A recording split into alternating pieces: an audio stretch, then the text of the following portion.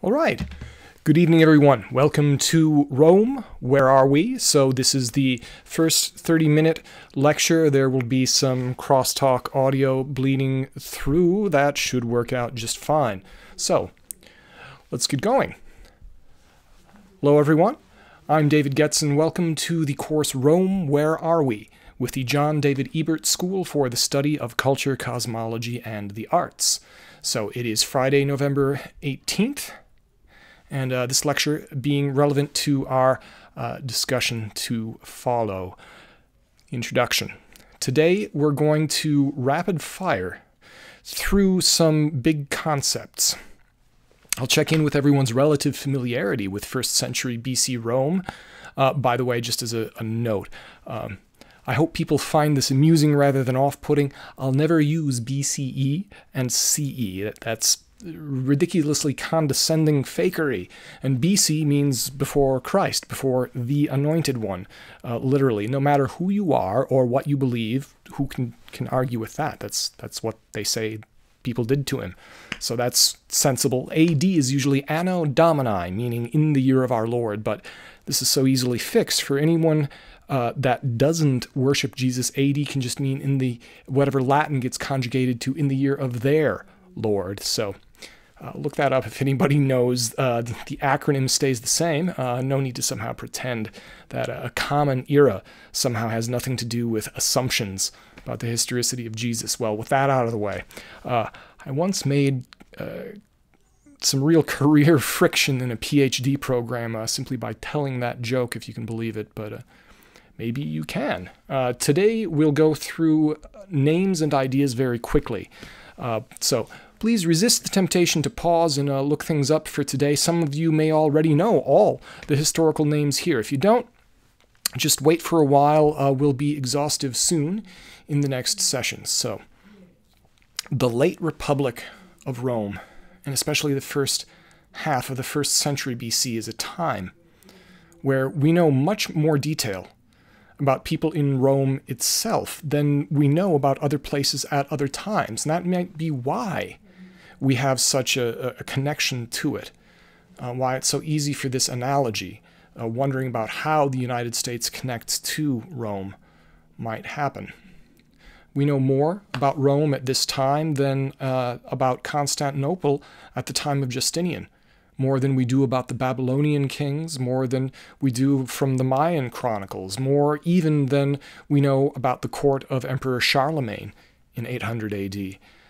And at least I think that the story itself, it's hard to make fiction more gripping than this if you tried. The narrative is so good, and that the names and dates and themes come automatically. So please do let me know for our discussion what questions, if any, are most prominent for you. So, people say history never repeats, but it rhymes. Does the U.S. echo Rome? By how much? How far along are we? Where does the path diverge? How do we understand the connections? What are the limits to the analogy? Is the analogy predictive to any degree? And what do we do about it? Perhaps the most vital, important question, yet the one that people, when they're going over this or speaking about it, tend to avoid. Most historians in most schools would not feel comfortable around these questions, but this is not most schools, and I am not most historians. History is not a science. It is a rationally interpretive art, but perhaps the same can be said of stock market analysis. The only real way we imagine the future is by modifying some idea we have of the past. So, this is where we start. My favorite Leibniz quote, and he has many good ones, is in the Monadology from 1714, commenting on the generality and the specificity of reason and science. The quote is, "We are all empiricists when we expect the sun to come up in the morning, but only an astronomer calculates it by reason." Cycles are everywhere, large and small, intersecting and interacting.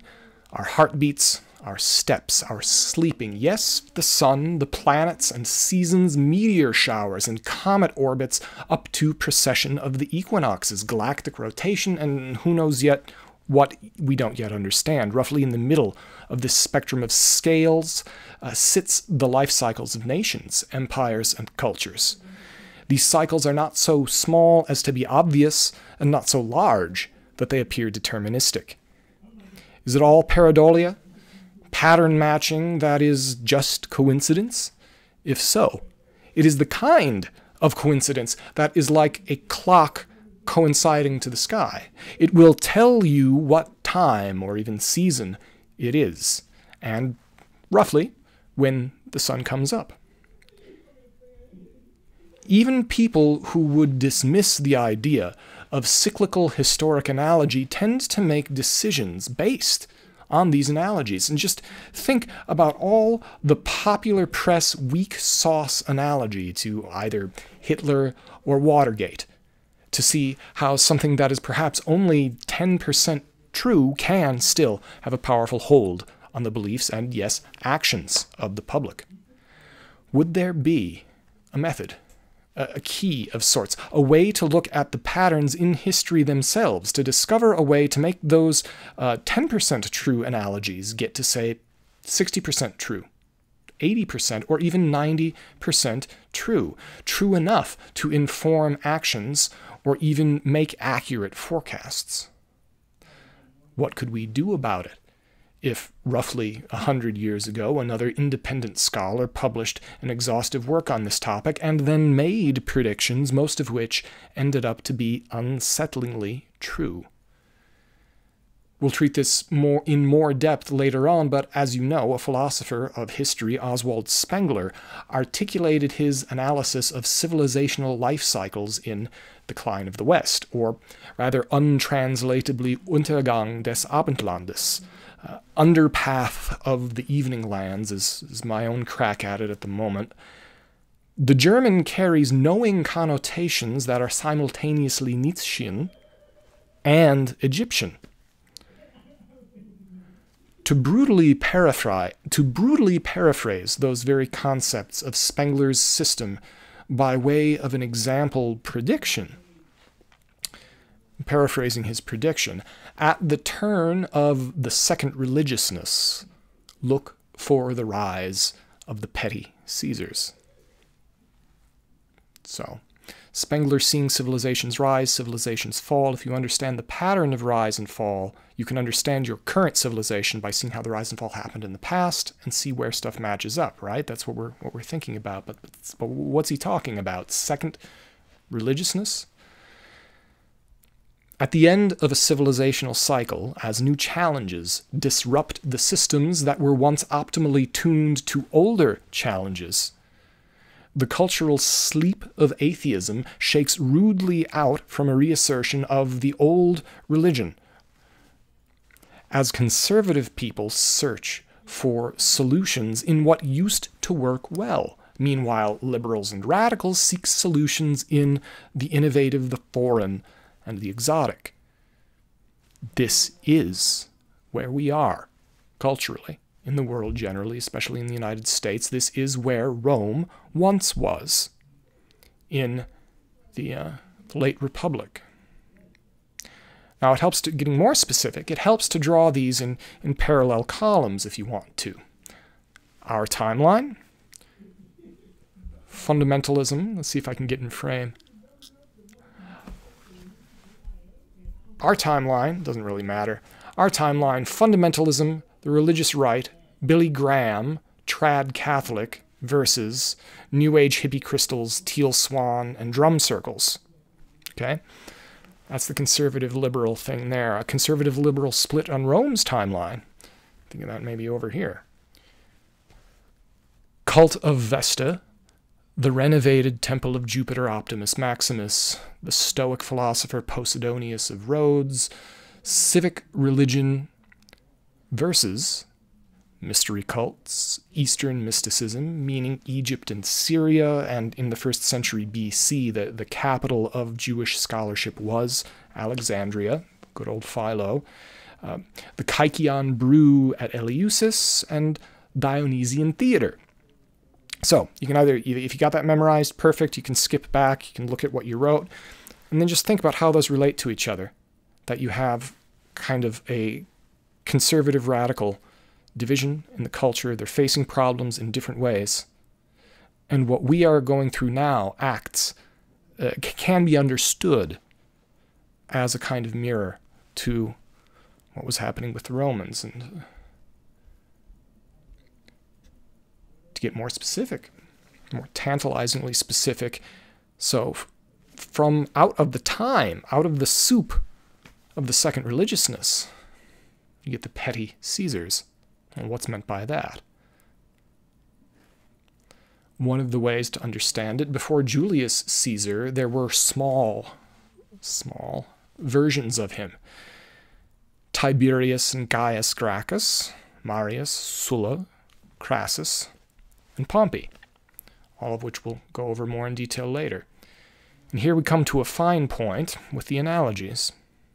John and Robert Kennedy, several presidents ending in Trump, because Marius, that's the way I do it, Marius had many consulships.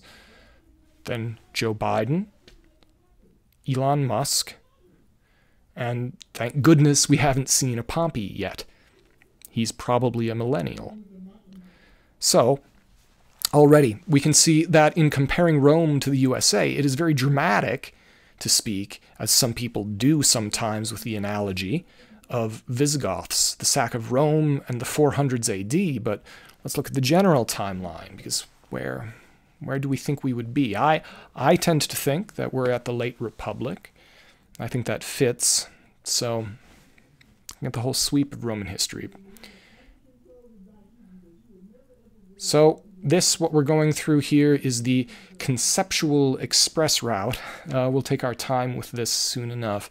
As I mentioned in the course promo video, and this was an analogical framework deftly articulated by Mike Duncan in Storm Before the Storm, and this is his book. I don't think he was looking much into Spengler, and that strengthens the independent conclusions, if so. But Mike observed, Rome was founded, and keep in mind U.S. history as we're going along, Rome was founded as a colony of wayward men seeking fortune and liberty, alternately friendly and brutal to local neighbors. Rome was ruled by foreign monarchs. They overthrew this monarchy, established a republic, eventually dominating the land of those kings. In the wake of a revolt of farm laborers, this maps to the U.S. Civil War, a broadening of citizenship and voting rights occurred. The plebeians getting the tribunes and popular assembly wrested from the rule of the patricians. This fight in Rome maps onto something like the direct election of senators and the rise of primary elections and universal suffrage in this universal white suffrage after Reconstruction ended in the South. Before that, it was only property owners. Military trouble then arose across the waters in a clash of empires. Rome, supposedly reluctantly, intervenes on behalf of their cultural forebears, their Greek allies, the Greeks mapping on to the United Kingdom in this case. These are the Punic Wars. We count 3 of them. But the third was really a mopping up operation with some, I'll do apologies to the burning of Carthage. It was a mopping up operation with some free trade agreements imposed, and Carthage demilitarized. For us, that maps onto World War I. World War II, with Hannibal being Hitler, and yes, I do suspect that the Romans would also keep on and on talking about, oh, so-and-so is the next Hannibal. We can't appease the next Hannibal, so and so forth. The end of the Cold War roughly maps on to the end of the Third Punic War. You get a disturbingly precise parallel between the assassinated Gracchi, two tribunes of the plebeians and the assassination of the Kennedys. Though Dan Carlin has called this analogy glib, and I can understand that, he still used the analogy in his analysis. And by Spengler's estimation, we would be, in our time right now in 2022, John will correct me if my arithmetic is off, that we would have been up to the year 100 BC at the year 2000. During World War I, Spengler predicted that the US and Russia would emerge dominant unless Germany checked Russia, which he, for good reason, desperately wanted to happen, and the EU, despite the NSDAP monkey wrench, which Spengler decried after he realized what they were actually up to, which he figured out pretty quickly, they set Germany back. And then eventually, with Helmut Kohl and then Angela Merkel, Germany did the thing that Spengler said Germany would probably do, which is lead Europe, continental Europe, in economy and production, and therefore politically, which they generally did. The EU did this for a time, checking Russia. Now we're seeing that dissolve, but that's another matter. So 100 BC at 2000 puts us right now just past the 80s BC. If we're being extremely strict, and this is a bit of a loose focus type thing, if we're being extremely strict, that puts us at 78 BC, I believe. And this is the time of Marius, and generally the time of Marius and Sulla, and of furtive whispers of civil war, of civil unrest, and of the marches onto the Capitol Hill. Marius and Sulla and I mean Mithridates, the so-called Poison King, were all part of that time, but more on those real pieces of work later on. So we can see the framework here.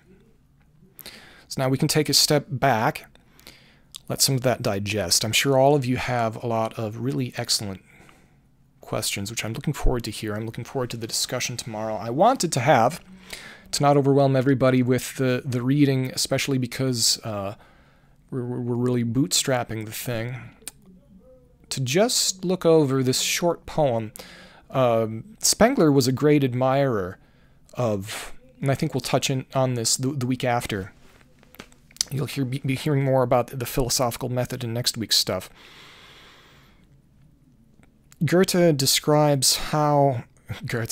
Freudian slip, Spengler describes how his method of analysis was really important.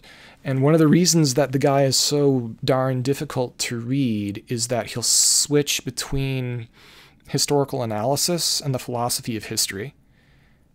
And it's a hard thing to do, and no one had quite been doing it like him previously. Hegel, I think, had come the closest of trying to find a structure.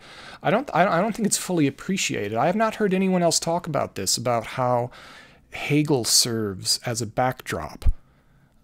You could say that Kant serves as a backdrop to all. I'm going to sneeze. Oh, excuse me. Kant. I can't sneeze like that all the time. Kant serves as a backdrop to all German intellectuals who come after him. But Hegel did an interesting kind of historiography, that he saw a kind of telos, a shape, a pattern in history. And with him, he thought that this was a resolution of contradictions until a system would be fully aligned. And he saw it as a spiritual dialectic. It was the opposite of what Marx did with his material dialectics. This is getting a little far afield, but Spengler, I think, was trying to look at that. Whether he was commenting directly on it or not, or reacting to it, I think Spengler was being much more empirical than either Marx or Hegel. That he was actually looking in detail at what happened in history and the way that things were related. And he said that his method of... he was influenced by both Goethe and Nietzsche. Nietzsche in the sense of... in the sense of the progression of history. Nietzsche had the idea of ideas, the famous phrase that that everything takes time, even the light of the stars takes time. And this, you know, in this light of the madman, in the fröhliche visions, in the joyful science, saying that even though religion had crumbled, that these common people, it had not reached them yet, because the idea that ideas travel through time, that there is a rise of a religion, that there's a fall of a religion, that you could have an idea of, and I think this is very sophisticated how Nietzsche does this, and I'm sure you guys are hearing about this in the other class. I think it's productive to have Nietzsche and Spengler together. So that's good if some of you guys are taking both of it, but there's the idea that's in that, that because you have this, in the beginning of Also Sprach, you have the death of God is discussed, but who is it discussed by? It's discussed by Zarathustra. It's discussed by Zoroaster, someone who everyone knows brings about a new feeling of the divine, because the old feeling of the divine had fallen apart, and that was the death of God, I think, properly understood. And so Spengler is looking at the death of a culture, or a death of a birth of a culture, and the death of a culture, and the birth of a civilization, and the death of a civilization. He inherits that from Nietzsche. And I believe that he's kind of, in the sense of telos, going through history, that he and possibly both he and Nietzsche were influenced by Hegel in that respect. And Goethe, well, Goethe, der Dichter, the great poet, what does he contribute? Well, morphology. Morphology being the examination of shape, but not just shape, but shape and growth. This is very important to understand with morphology, that shape is the idea of how do you get a tree from a seed. It's in there. Goethe was obsessed with that, and he thought that the idea of the Urpflanze was not that he was looking for an ancestor of all plants. He was looking for the schematic of plant growth itself. And he actually did a pretty good job figuring out how he understood everything as an iteration of leaf and stem, which is a pretty darn good description of how plants actually grow. And so Spengler was thinking, well, maybe a civilization can work like that. That there's a birth, a peak, a death, and that there are certain hallmarks that you can see through time. And if you can understand that, then you can make better decisions about you as an individual. The culture could make better decisions, and that's what he was wanting to do. So I think it's very important to pay attention to what authors put at the beginning of their work. And there's this poem. I'll just read the German first. I think you guys are going to have an email. I'm going to send you an email with the kind of clunkified translation here, but do the German first, and if you have the English next to you, take a look at that while we go over it. So this is at the beginning of Decline of the West. Wenn im Unendlichen dasselbe sich wiederholend ewig fließt, das tausendfaltige Gewölbe sich kräftig ineinander schließt, strömt Lebenslust aus allen Dingen, dem kleinsten wie dem größten Stern, und alles Drängen, alles Ringen ist ewige Ruhe in Gott, dem Herrn. So, when, as in the infinite, the same repetitive, eternal flows, the thousand manifold, folded, what is that, go vault? I'm not sure what that word is, but it's probably like the orb of the heavens. Could look that up later. That joins together vigorously. Love for life flows from all things, from the smallest as well as the largest star, and all pushing, all struggling. That's like all this, like in the Ode to Joy, alle Goethe, alle Böse, all the things that seem conflicts to us are actually eternal peace in the eyes of God. So that's part of the objective of Spengler, is that we can step above, that we can get a little bit closer to a divine perspective, get above our day-to-day monkey mind perspective, and understand what's going on with history, and perhaps tap into that sense of peace to resolve contradictions by understanding the historical process.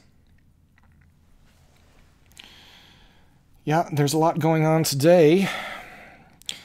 I don't think we're going to get obsessed with current events. We have, one of the things, but we can mention them from time to time. One thing that caught my eye is recently there was a Florida court decision. There's this cultural struggle now, as there was then. And this fits into the second religiousness.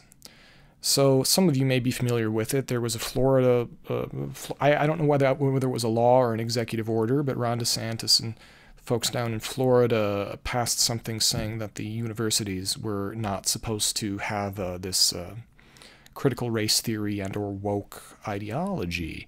Their reasoning behind that was this stuff has gotten bad enough that that it's doing things like this ideology they feel, and I think there's a point to this, violating freedom of speech, shutting down people's freedom of speech. So this is something that's curtailing people's rights. And so they say, okay, if you're taking actions that are curtailing rights, we're going to pass a law saying you can't do that. A federal judge looked at that and said, no, you can't make the excuse of curtailing rights in order to stop the curtailing of other rights. As you look at the history of the Roman Republic, as it goes on and intensifies, that theme of curtailing some rights in order to ensure other rights are preserved becomes more and more intense and doesn't go away until finally Augustus just has everybody shut their eyes and pretend that they're in a republic. And the telling statement from this judge was that we are, he was talking about, he quotes the stupid democracy dies in darkness Washington Post nonsense, and then he says that the professors being, and a lot of people are commenting on this, rightly so, the professors being the priests of democracy cannot be curtailed. I like to imagine that as like Katharine Hepburn being the judge. This seems crazy to me. It seems crazy to a lot of people. Sometimes I might be a teacher. I would never consider myself a priest of anything. I might consider myself a spiritual person, hopefully. Priest of democracy? Are you kidding me? So here we have this bizarre resurfacing of religious sentiment, that in Time magazine talking about how religion is dead and the secularization as industrialism happened in the second 20th century, and then, oh, whoops, the Iranian Revolution. Oh, the religious right. And it's been going on for some time, and it's intensifying, intensifying, and intensifying because people are looking to solutions and how they feel about themselves and how they feel about the world and God. So there's going to be this conflict that's going to play out one way or the other. Analogy is not destiny, but I'm very much looking forward on this adventure of analysis with you. I'm so glad that we're moving forward. Thank you guys so much for signing up. I'm looking forward to it. We're closing up rather neatly on the 30 minutes. I think this will be a good pattern. And thank you, everybody. Thank you very much, John, for organizing this and your infrastructure and the good momentum, and for putting up with some of the quick short notice work here.